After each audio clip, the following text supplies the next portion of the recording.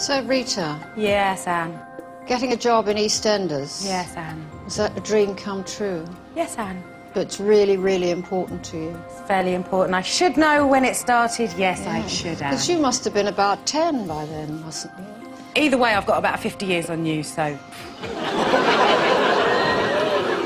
What does it matter, you know? So you've been in it how long? 2 years. And you ran over Pat Butcher? I did. Was the car a write-off? It was a little bit scratched, yeah. Was it? Yeah. Like going over a hill, a big hill? Why don't they have someone nicely spoken and middle class in EastEnders? Like you? Yeah. But it wouldn't be EastEnders, would it? No. It would be Middle East Enders. Middle East. Now that would be a programme.